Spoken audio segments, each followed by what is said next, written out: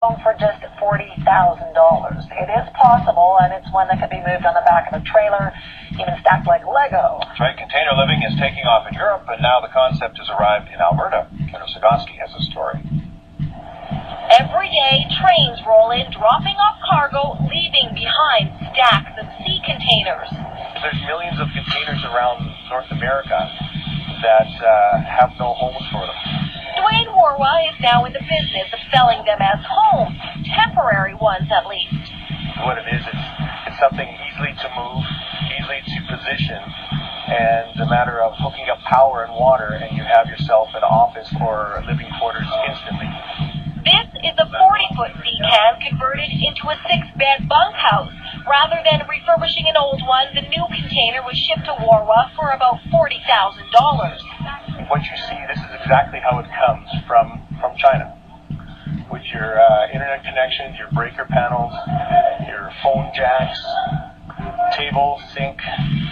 Warwa has sold about a dozen containers in Edmonton so far. Murray's Trucking purchased sea cans to use in its expanding warehouse because building a new office is too timely and expensive. This is a nice plug-and-play item where bring the thing in, dump it off the back of a truck, dump it on the floor, plug it in the wall. You're using it in 2 hours. The province is facing the same challenge when it comes to building affordable housing.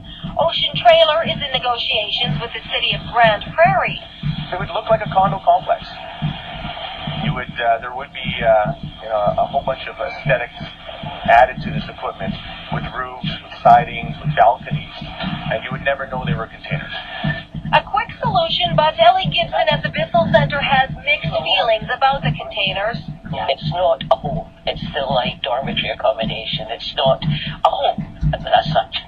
But Gibson admits the containers may be useful for the homeless until houses can be built. It's better than a mat program. It's going to leave the possessions there, and it's definitely better than sleeping out. A roof overhead, one that can move on the back of a trailer. Kendra Sagoski, Global News.